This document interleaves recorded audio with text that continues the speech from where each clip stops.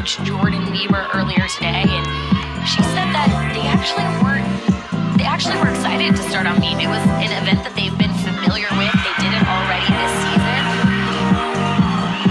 Although they started off with a fall, they're really showing their grit here.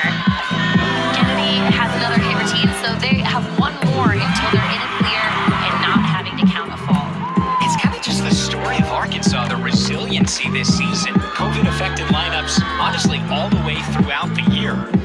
And today, with that injury to Leah Smith on Thursday, we're not exactly sure how much we will see her. Terrific freshman all-arounder. Sam, they've just never hit their stride this season, and they're waiting to finally put it all together. If it's tonight, don't be surprised if they give Cal and Minnesota a run for their money. Yeah, absolutely, and that's another reason that you might see some extra nerves from Arkansas and balance beam because they had to change their lineup.